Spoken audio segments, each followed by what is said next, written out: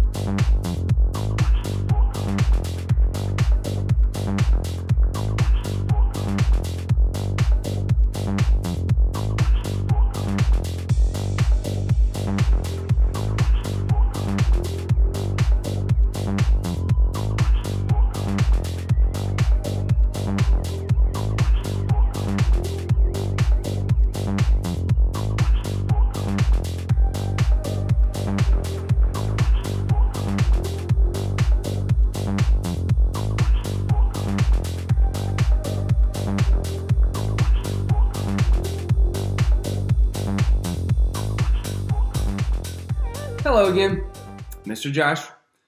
Do you have everything you need? Did you get your Bible? Are the adults in the room with you?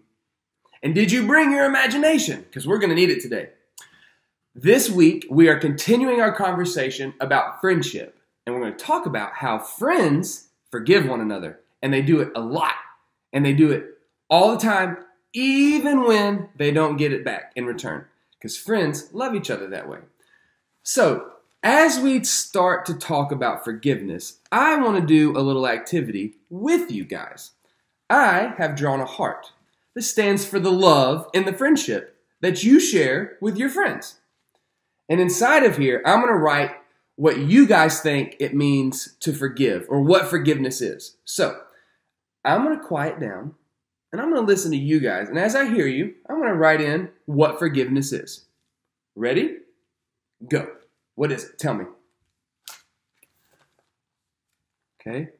Not being mad when somebody treats you badly. Okay. Mad when treated bad. Not being mad when treated bad. That's a good one. Not getting mad when treated bad. What else is it? Okay. Not punishing someone for breaking the rules. Okay. What else do y'all got? I'm a slow writer, but they're in there. What's next? What else is forgiveness? Oh, something like the golden rule, treating others like you want to be treated. So maybe if you do something that hurts somebody's feelings, you would want to be forgiven. So you kind of do that for other people. I'll take that. Others as you want to be treated. All right. All right. What's another one? What's another one? Okay. Letting it go when someone hurts your feelings. Good. What's that? What else? A few more. Maybe one or two. Not getting even. Okay, so maybe somebody comes over and destroys your artwork, and you don't go back over there and destroy their artwork. You let it go. Okay, not getting even. I like that. All right, one more thing. Maybe it's a practical example. Maybe it's something that you've seen in your own house. Maybe. Okay. See. Let me hear.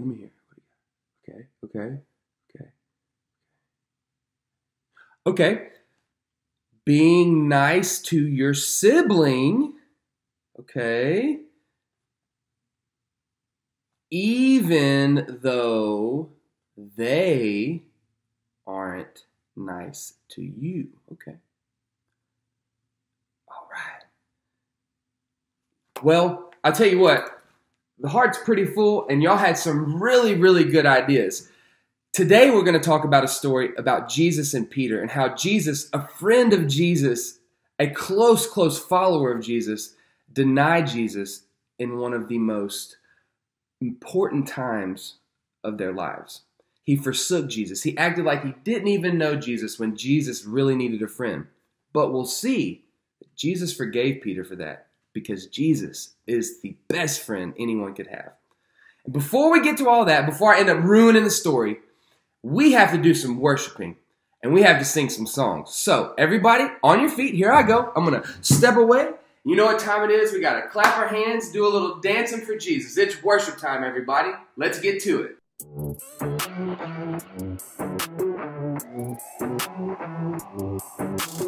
Jesus, you have been so faithful. Jesus, you have been so true.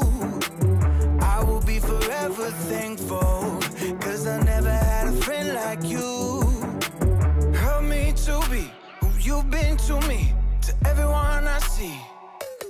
Let us love one another with a love like no other yet. That's the way you love us, God.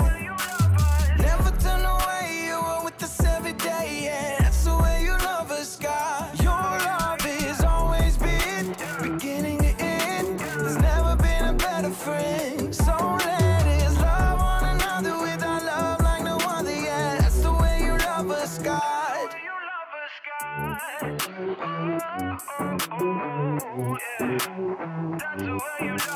You're with me in the darkest valley.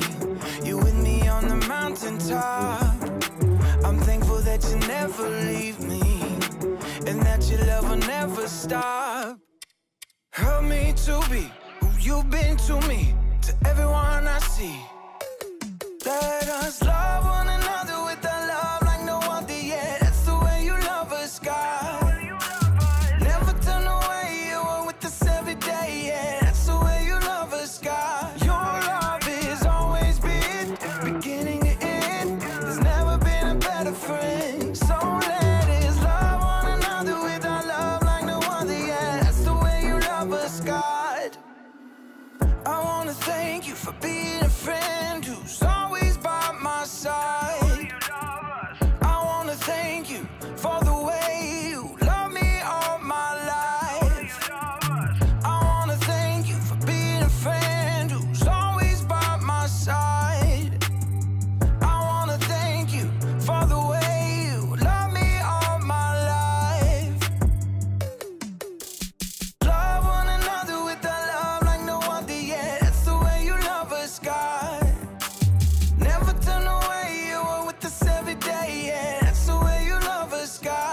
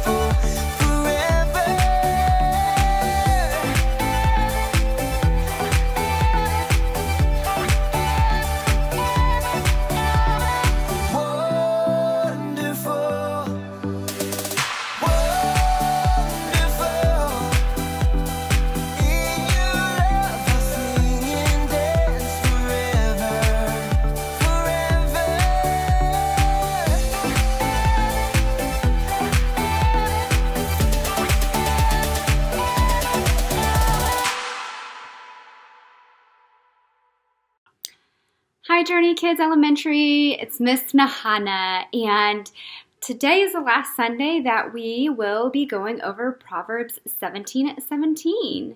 Well, let me go ahead and read that for us. A friend loves at all times. They are there to help when trouble comes. Proverbs 17:17. All right, so just in a couple of moments, you'll see a slide pop up that will give you instructions on what to do. But basically, you'll see words from this memory verse disappear, and I want you to say the memory verse each time a word disappears. And hopefully you've been practicing this month and have this verse memorized and hiding it in your heart. Continue to love your friends, encourage them, and help them no matter where they are in their life. And you know what? I will see you next week as we learn a new memory verse. Bye. Have a good week.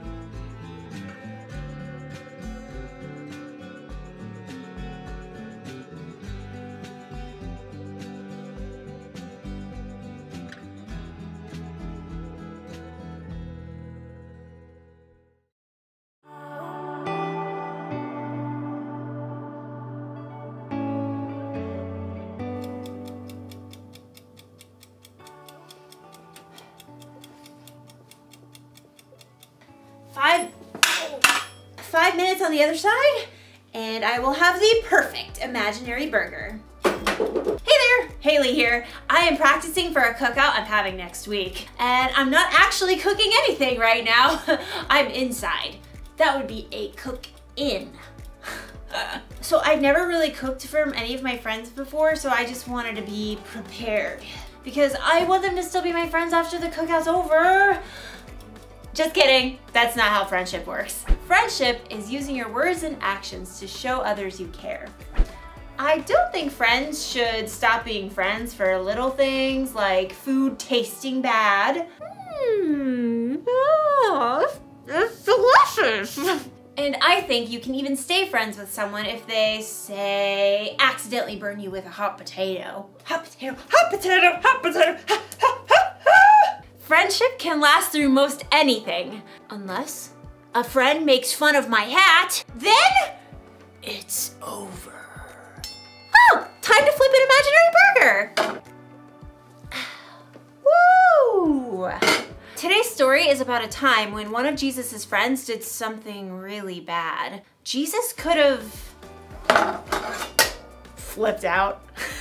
But he didn't do that. He didn't do that. I'll see you soon. Oh, let's see. Can't turn the camera off with the mitts. Sorry. Haley inspired this here self-proclaimed grill master to have a cookout of my own. And while these fixins are a-grillin', I want to encourage you to join me in John 21 verses 4 through 8, which will serve as a preview of the story that you are about to see. So, as we continue our conversation about the importance of friendship, I'm really excited for you to hear about the special bond between Jesus and his good buddy Peter. So as you flip to John 21, 4 through 8, I got 3 questions for you. Are you ready to get grilled? Question number 1. How many times did Peter deny knowing Jesus? He's not proud of any of them, but Peter denied Jesus 3 times. Question number 2. Jesus was close to all of his disciples, but can you name 1, 2, or 3 of them that he was the closest to? Yeah, Peter, James, and John really were offered opportunities that allowed them to get closer to Jesus that other disciples didn't have. Question number 3. This one is gonna be tricky.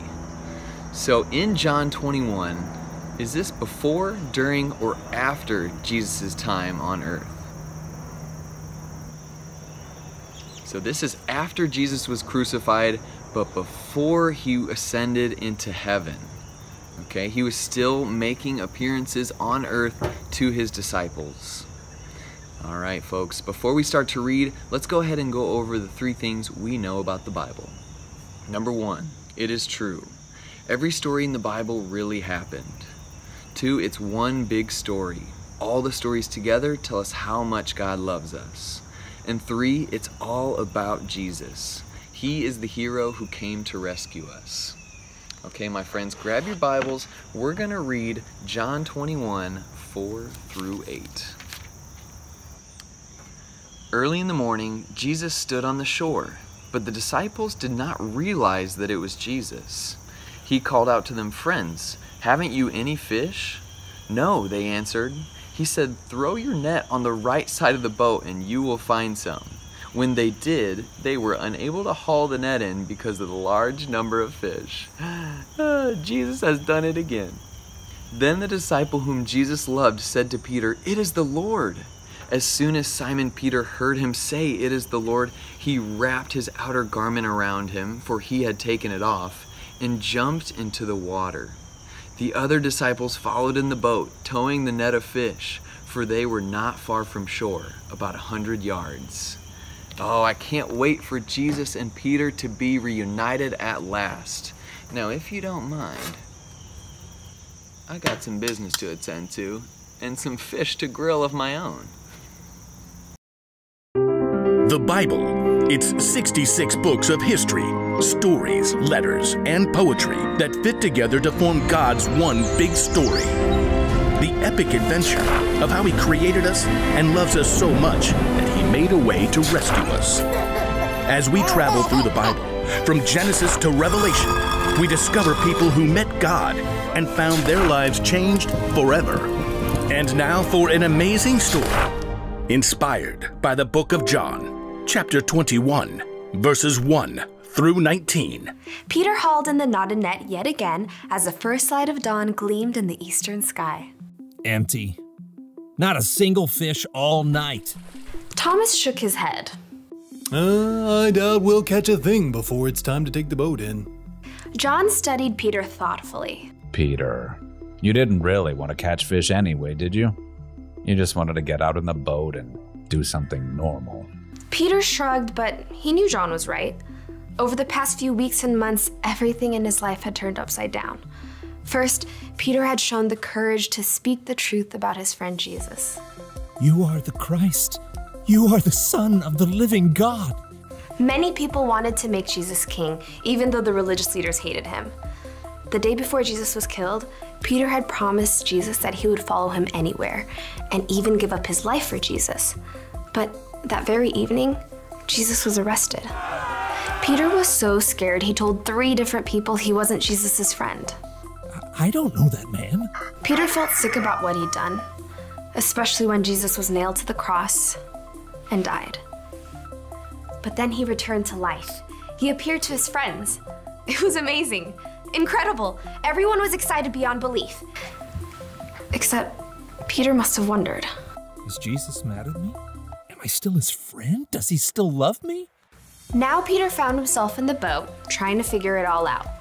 His fingers tightened on the wet rope as he prepared to cast the net one more time. As he glanced over on the shoreline, he saw a figure standing there. Friends, don't you have any fish? Nope, not one. Throw your net on the right side of the boat. There you will find some fish. The 7 disciples in the boat exchanged glances as Thomas laughed. I seriously doubt it. You guys have anything better to do? Let's give it a try. Together, the men heaved the heavy wet net back into the sea on the other side. Hey, I think we've got something. Bring it on in. There's 1 fish. 2 fish. A red fish. Ugh. A blue fish. And another one. And another 10. Whoa! Need some help here. The net was so full of fish, they couldn't haul it into the boat. They began towing it to shore. John gaped at the man still standing on the beach. It's the Lord. Excitement raced through Peter's veins. He was about to see Jesus again. But just as quickly, guilt gnawed at his stomach. Facing Jesus meant he had to face how he denied knowing Jesus. But it's Jesus. I've got to see him no matter what. Grabbing his coat, Peter jumped out of the boat and into the water. He half ran and half waded to the beach when he discovered that Jesus started a small bonfire. Fish and bread were already toasting over the flames. He's got sun and he's making breakfast for us. Jesus smiled at Peter. Bring some of the fish you have just caught. Yes, Lord. Peter ran back to the lapping water to help his friends haul their fish to shore. 153. You counted? Don't doubt it. Jesus gestured to the disciples to join him around the fire. Come and have breakfast. As the disciples gathered, Jesus offered them bread to eat.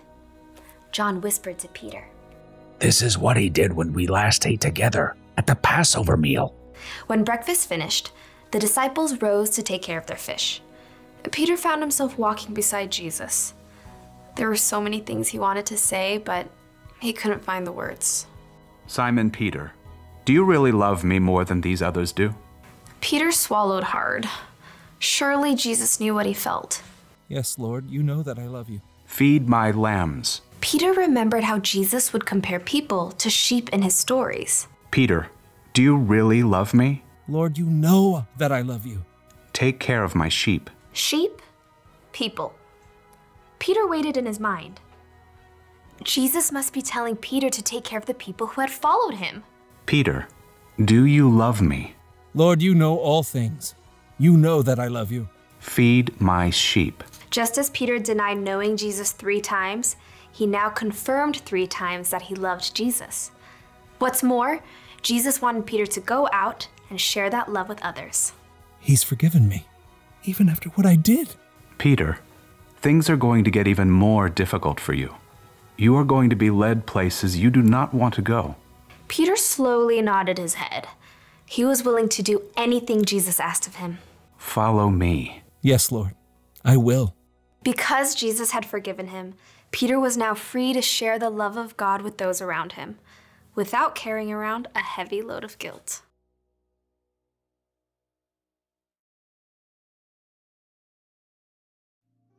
Okay, so picture this. You have a best friend. You do everything together. You eat together. You play games together. You tell each other everything. And then, when your life gets really hard and you need your friend there the most, your friend pretends she doesn't even know you. That's not cool, friend. Wouldn't that make you so mad?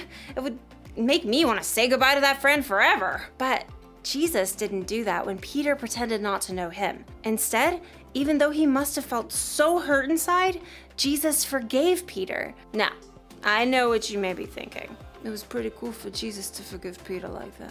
It was. But guess what? Jesus forgives you and me like that too. Anytime we mess up, we break a rule, or we do something we know is wrong, Jesus forgives us. That's because he loves us so much, and because our relationship is more important to him than our mess ups. That's why the one thing to remember today is this. Friends, forgive one another. Jesus forgives us, so we should forgive others. Our friendships should be more important than our mess ups. I'm not saying it's easy to forgive. It's not. You're going to need God's help, but get this. When you choose to forgive, it can help you feel better inside. It can help your friend feel better inside, and it'll make your cookouts way more enjoyable. Speaking of, this imaginary corn is almost done roasting. Oh, look at that. Oh, what? Oh, this is gonna taste so good when they're real. Goodbye, everybody. Oh, again with the mitts.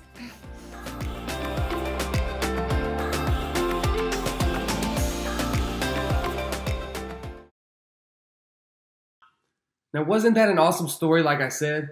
Isn't it such a beautiful thing to see Jesus be a great friend to Peter? I don't know if I could be such a good and forgiving friend if one of my buddies decided to let me down in such a crucial moment. But hey, that's why I'm always trying to be more like Jesus. And you should too. This week, I've got something extra special for you because, as you know, it's time to review. But there are people who are more creative and far, far smarter than Mr. Josh, believe it or not. And they've created a wonderful review game for this week. So I'm going to pass it to them. There's going to be a video, and you're going to play a game along with them. Cool? All right. I'll see you in just a minute, and I'll take us into the more serious stuff. You know, the application questions. See you in a bit.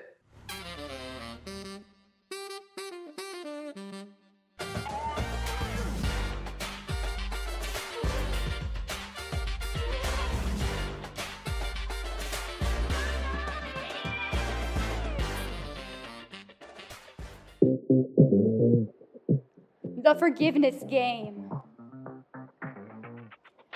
How many times did Peter say that he didn't know Jesus? A, 1, B, 2, C, 3, D, 1 million.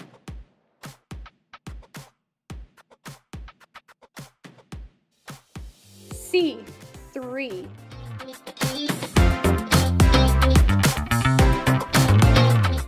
In the early morning hours, they saw someone standing on the shore. Who did they see? A sea captain. B, Jesus. C, King Herod. D, Peter's mom.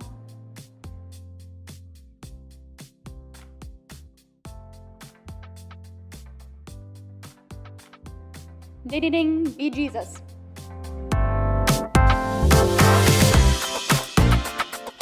What did Jesus cook for them? A, Cheerios. B, pancakes. C, French toast. D, fish and bread.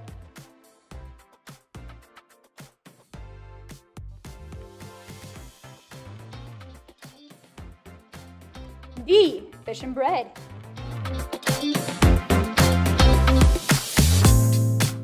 How many fish did they catch? A, 153. B, 365. C, 525,600. D, 1 million.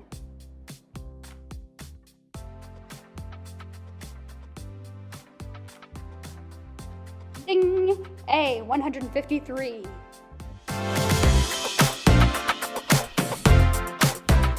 What did Jesus say to Peter? A, I forgive you. B, do you know who I am? C, feed my lambs. D, Peter, how could you?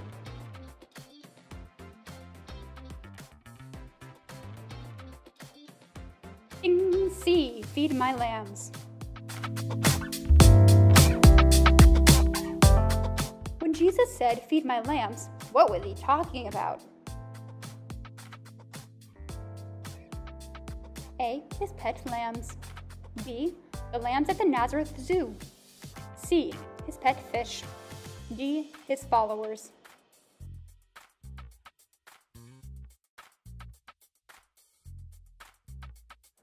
D, his followers.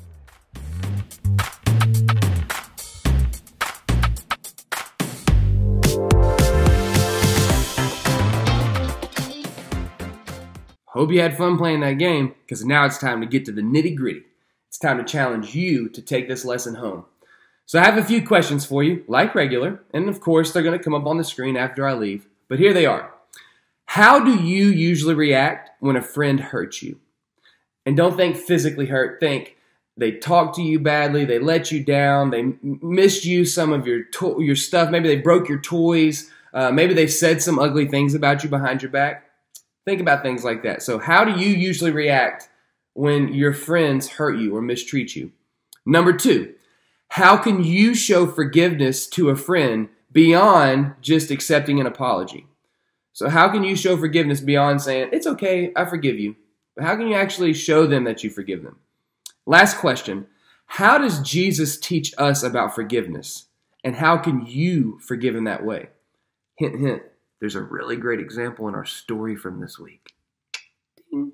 All right, I'll give you some time to work with those. I'll come back and close us out and pray for us. See you guys in a little second.